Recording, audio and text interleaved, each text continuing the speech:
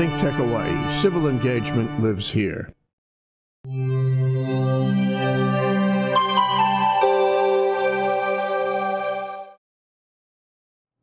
Hey, aloha, and welcome to Stan the Energy Man here on Think Tech Hawaii, where community matters, and we're trying to make a big difference here in Hawaii.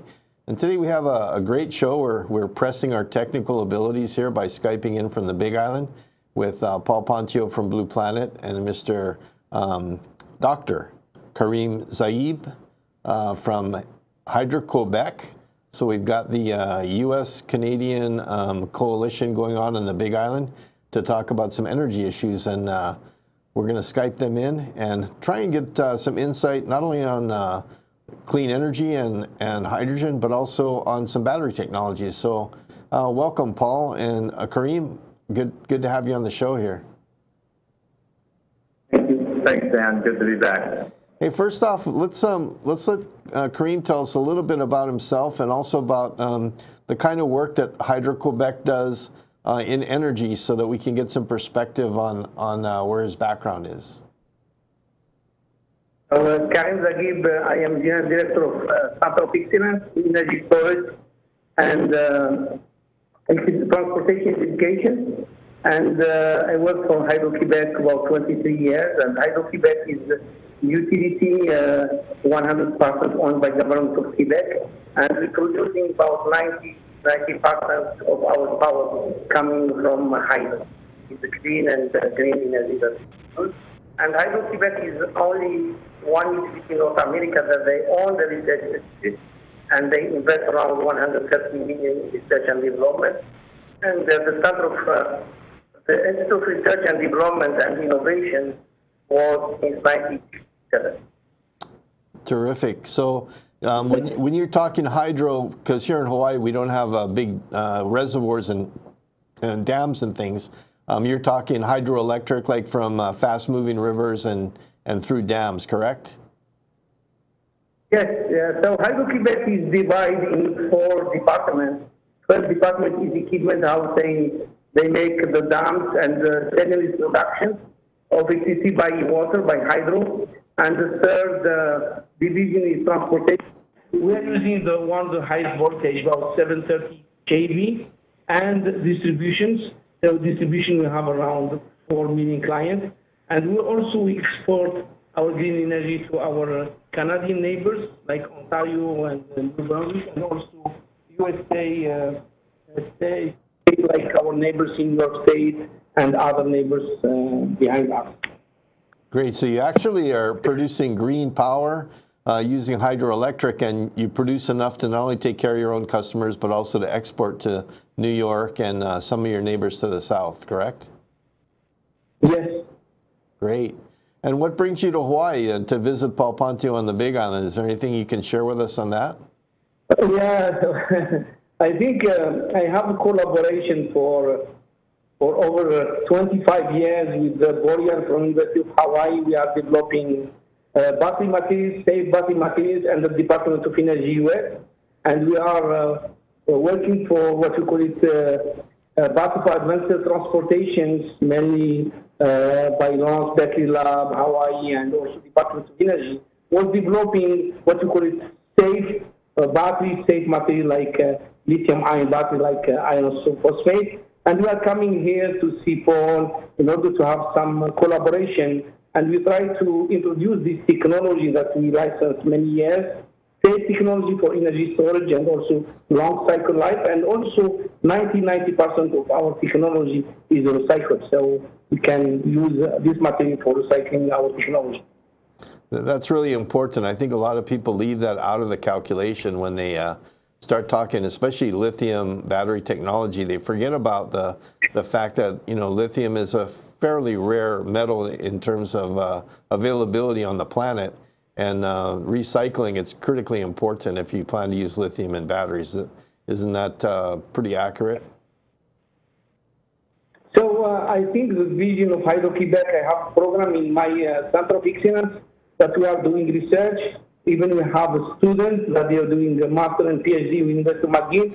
For us, recycling is very important, that our earth and our humanity we must clean and not just after finishing this battery, and we test them anywhere for any place.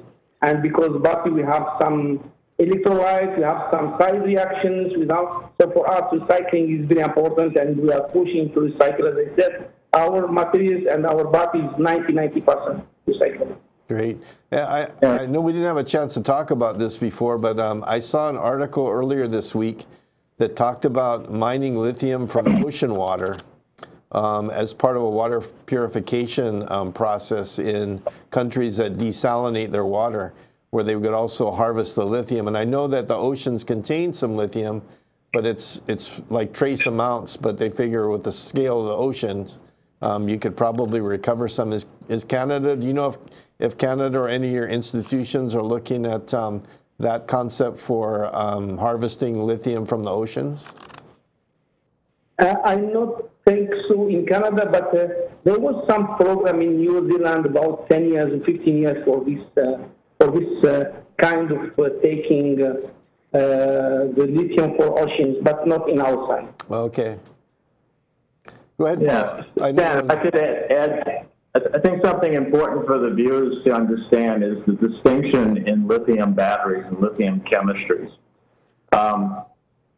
One of the reasons we chose to use lithium ferrous phosphate was for the safety reasons, but also the recyclability of it. Cobalt is what is in most of the lithium batteries that are in use in the world today, and cobalt is not a very environmentally friendly element. So you can't just throw that into a landfill. You can't recycle it easily. So it's really important to know that there's a distinction in chemistries, but that the lithium ferrous phosphate is almost 100% recyclable, 99 point something.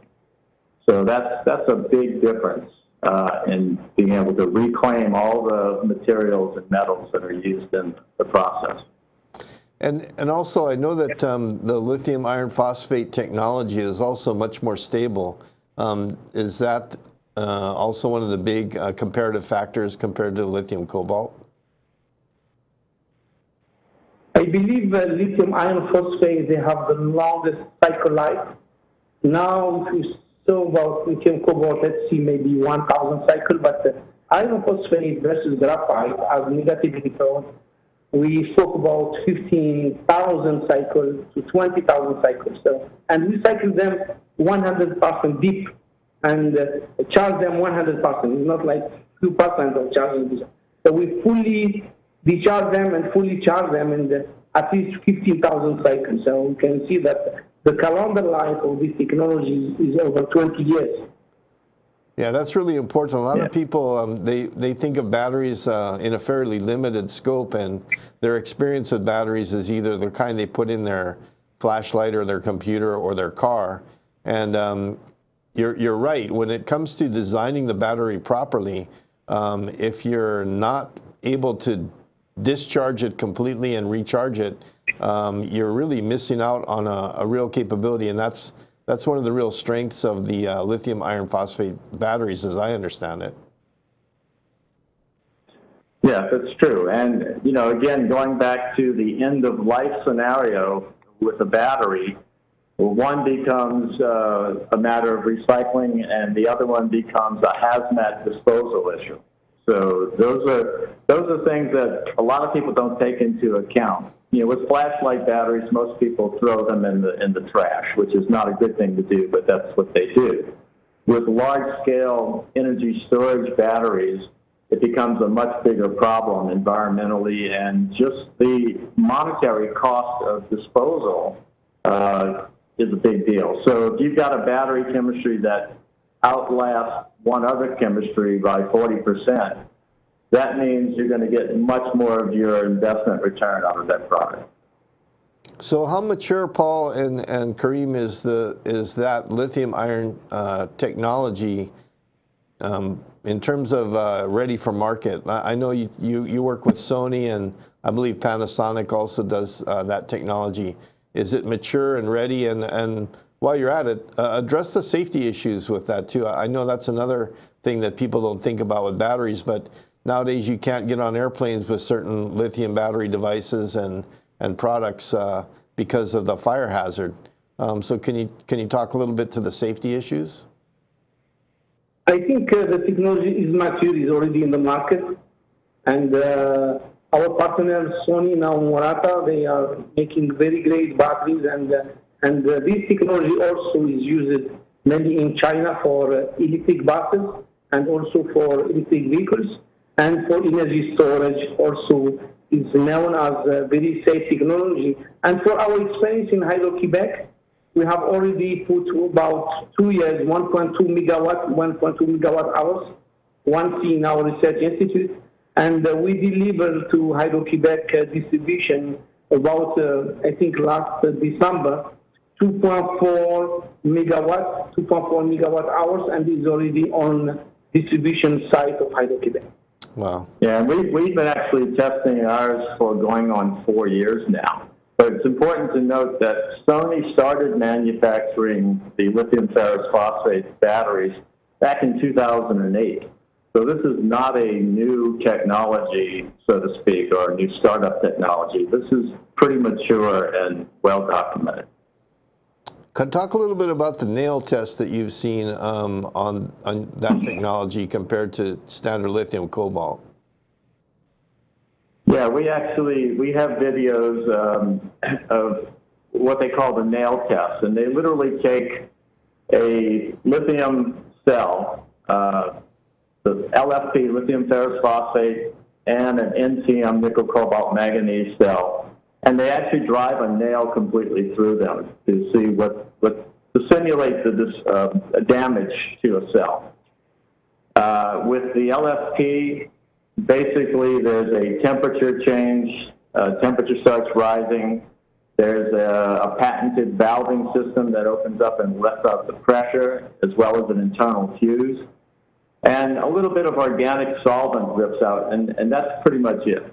On cobalt side, and you can see this on thousands of YouTube videos, guys destroying cobalt lithium batteries, they explode violently as soon as the product is breached or shorted. They release all of their energy very, very quickly, and that's a safety hazard. It's easy to explain. This is what we call it the triangle of fires. You have the oxygen, you have the gasoline, and then you have the internal short circuit like match. Because oxygen is bending in phosphate, so meaning that you have not oxygen release. But in the cobalt oxide, at high voltage and so on, and you have, if there any internal short circuit, you have internal short circuit that makes heat, and you have the gasoline, which is electrolyte, and oxygen evolution coming from cathode, and then you're going to make fires. So it's basic simulation. So it's pretty much a what do they call it? Spontaneous combustion once the oxygen is exposed to the lithium cobalt chemistry. Okay. Yes. Yes. Okay, so we're all kind of used to the lithium technology in cell phones and computers, but when you take it to scale, and I don't want to pimp or get on Elon Musk's bad side, because I know that Paul, your boss, drives some of his cars, but you know, that technology carries a lot of those batteries, and that seems to be kind of a dangerous mode to get into in the transportation sector, where you have a lot of those lithium cobalt batteries basically lined up under your car, and if they're not armor plated, any kind of metal that cuts through the batteries does that oxygen exposure that Karim talked about and gives you a pretty robust fire. I mean, from my experience, that means the car is pretty much totaled as soon as the fire starts, because it doesn't get put out very quickly. Yeah, they've had several Tesla fires that have been caught on camera, either through security cameras or from first responders. And I think one of the notable ones was a Tesla was following a truck ahead of him, and a piece of steel fell off of the truck. And it actually punctured the bottom of the battery case on the car and penetrated and caught those batteries on fire. Now, to Tesla's credit, they compartmentalized their batteries so that it contained the fire in that section, allowing the driver enough time to pull over and exit the vehicle and get out. But I think there was also a fire in Norway 2 years ago where at a charging station, the car caught on fire and it became a fireworks display and melted the car down to the tires, to the ground. And this isn't to poo-poo Tesla or their product, because you know, they have a beautifully designed car and it gets great you know, great range out of the battery system. It looks good, it handles well, it's got a great reputation. But it's just talking about the technology, and you just have to be aware of these things. You know, if you do see something happening where you may be puncturing your batteries under a car like that, for your own safety, you need to know that you can't spend time collecting up all your belongings and taking your time getting out of the car, because it's a serious safety issue. Yeah, and it's one thing to have a fire in a vehicle that you can get out of quickly, and another to have it inside of a building where you may not have the time, the luxury of time to exit out. That's true when you start to scale this technology up. Well, we're going to take a quick break here, and we'll be back in 60 seconds to spend some more time with Kareem and Paul and talk some more about some energy. Welcome to Sister Power. I'm your host, Sharon Thomas Yarbrough, where we motivate, educate, empower, and inspire all women. We are live here every other Thursday at 4 p.m., and we welcome you to join us here at Sister Power. Aloha and thank you. Aloha, I'm Keli'i Akina, and I'm here every other week on Mondays at 2:00 p.m. on Think Tech Hawaii's Hawaii Together. In Hawaii Together, we talk with some of the most fascinating people in the islands about working together for a better economy, government, and society. So I invite you into our conversation every other Monday at 2 p.m. on Think Tech Hawaii Broadcast Network. Join us for Hawaii Together. I'm Keli'i Akina. Aloha. Hey, welcome back to my lunch hour. Stan the Energy Man here with Paul Pontillo and Dr. Kareem Zagib from Hydro Quebec. He's their transportation guru, just like I'm the hydrogen guru here in Honolulu. But he's a lot more educated than I am, with a lot more experience than I have, and a lot smarter than I am, not to mention good looking. So he's got me beat on all cases. But we've been talking a lot about batteries and the technology that's out there, and both of them have worked extensively in the energy field, and we're talking a little bit about the pluses and minuses of the different lithium technologies that are out there. And there's some really good ones out there now that that they're exposed to. But one of the things, Paul, I've noticed is that the lithium iron, or the lithium ferrous, is not so much used in transportation. Is that something on the horizon, or? Well, I'll let Kareem answer that one, because the argument that I've always received on that front is the penalty of weight. It's a slightly heavier chemistry and a technology. For stationary storage, none of that matters, but I'll let Kareem kind of elaborate on that. Yeah, so the iron phosphate, as I said, has safety, they have calendar life, they have all advanced, except the energy density is lower compared to lithium cobalt oxide and other technology, by volume and by weight, both of them. And in order to have range, big range and so on, maybe is not the right technology that's using iron phosphate for huge range and so on. But now I believe all worldwide, and what us also and other car companies, battery companies, they are working on solid-state batteries. And solid-state battery can increase the range, so, and then safety, because the electrolyte is not flammable. All the lithium ion today, iron phosphate or lithium cobalt or any technology of the lithium ion today, the electrolyte, because in the battery you have anode and cathode, and in between them is electrolyte with ionic conductors and is flammable. So now the direction is to increase the energy density and also to make it more safe and also low cost. Around now today, I think the cost of lithium battery in the past is around $250.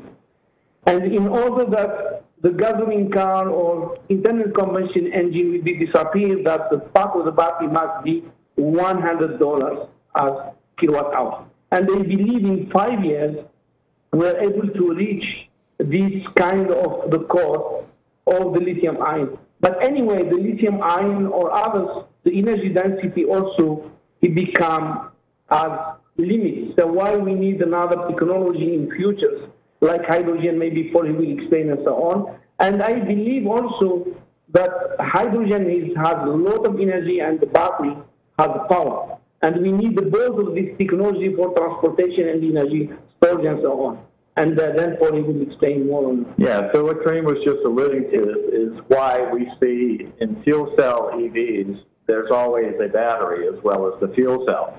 I think a lot of people have the misconception that fuel cell cars are running purely on hydrogen fuel cells. If you separate out the power and the energy, then that's what you really need to perform to the standards that we want a vehicle and transportation to actually do. Having the fuel cell there for the long duration of the energy and having the battery to supply that instantaneous power for acceleration and things like that, that's a perfect marriage. It also is one of the reasons why at our energy lab and our microgrid here, we marry hydrogen and batteries together because we feel that this is actually the perfect combination of technologies to support microgrids and energy storage. With the battery, you have the quick response, you have the instantaneous power that can absorb huge startup loads of motors and equipment, and the hydrogen can provide the backup power, and it can provide the long duration energy side. So when you tie the two together, it's a great combination, especially if you're in an off-grid type of microgrid situation where you have excess energy at times. And this is one of the issues we have in the state, as you know, Stan. We have solar farms and wind turbine farms that are sitting idle sometimes because there's not enough demand on the grid for them to actually export their power. So we take that excess energy and we turn it into hydrogen and we save it for when we need it. I don't want to get too long-winded on this, but the other thing about hydrogen is when you start looking at the cost of energy storage, you're looking at the cost per kilowatt hour stored over the life of the technology. Batteries are always going to be a little more expensive than hydrogen storage because they perform a different service, so to speak. If you take and you build your system with the batteries you need for the round-trip efficiency and the quick response, where you're cycling those electrons very rapidly, at least once a day, then hydrogen becomes more economical for storing electrons over a long period for backup fuel or backup power. So there's a combination, and a certain ratio of combining these two technologies that actually makes the most sense. Too often in our industries, we hear arguments on both sides that, well, hydrogen is better or batteries are better, and it's just not true. Neither one is better or worse than the other. They're just different. So combining the two makes the most sense. Yeah, it sounds like in a world that's focused on diversity, we ought to be applying the same principles to batteries and hydrogen. It's just a different kind of way to get your energy. And we shouldn't discriminate between batteries and hydrogen. We should be looking at them as the perfect pairing to make the best product. In fact, I know you guys visited my shop yesterday with Guillaume AA, and we talked about battery-dominant vehicles versus fuel cell-dominant vehicles, and there's advantages to having them set up one way or another. So you actually can custom build your vehicle to take advantage of the battery when you need more of a battery performance, or fuel cell when you need more of a fuel cell performance.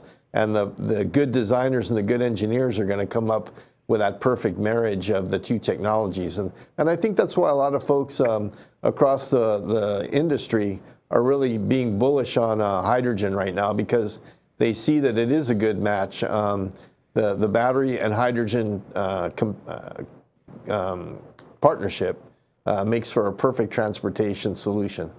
So, hey, while we got Kareem on today too, he's got a pretty good picture on the international scene of where hydrogen's going.